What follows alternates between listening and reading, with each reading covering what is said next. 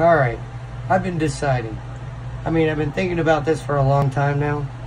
But in this pocket here, this is where my plexiglass goes. Well, it's a 3-layer back, and there's only a single layer plexiglass. I want to put 2 more pieces of plexiglass, kind of so it would be a plug, so it would make this wall flush instead of 2 giant pockets, if you know what I mean. See how we have 1.5 inches here, and then we have another 3/4 inch here. So I really want to fill this pocket in. I guarantee you, now if I'm able to fill in that back end, I guarantee you it'd probably load a little bit better.